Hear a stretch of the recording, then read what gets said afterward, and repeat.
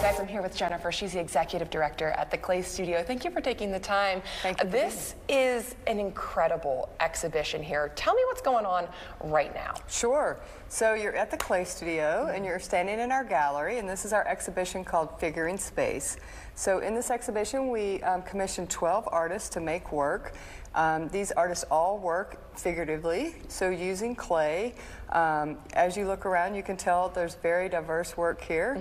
It gives a representation of all things that clay can do, and it represents the artist. Each artist is talking about a little bit of a different subject, but it addresses things like age, race, gender, you name it, how the artist wants to use their voice through the representation of what they're creating.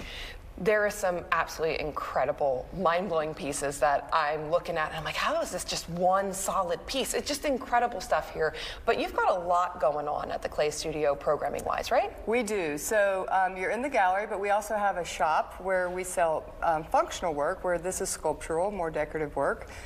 We have a school where we offer adult classes and workshops. Our community engagement program is called the Clay Mobile, and we have artist programs, and we're especially proud of our resident artist programs. There's 12 residents who use us to launch their careers, their professional careers. And speaking of community outreach, you guys do a lot with kids as well, correct? Sure, yes. So we have an after-school program, and then we have drop-in classes for adults and families on the weekends, summer camps.